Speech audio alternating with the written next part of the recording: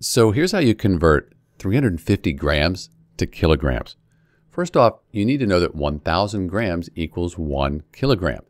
That's our conversion factor, something you want to memorize. So we're going from grams to kilograms. We're going to divide by 1,000, like this. And remember, we have 1,000 grams in a kilogram, our conversion factor here. That way grams, they cancel out. They're on the top and the bottom. And we're going to divide 350 by 1,000. So we can go 1, 2, 3. That gives us 1. And up here, 1, 2, 3. And 350 grams, that equals 0.35 kilograms. We don't need that extra 0 here.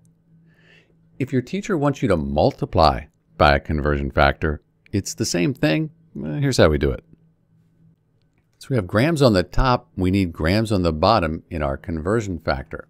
So we're going to multiply by 1 kilogram over 1,000 grams. That's our conversion factor.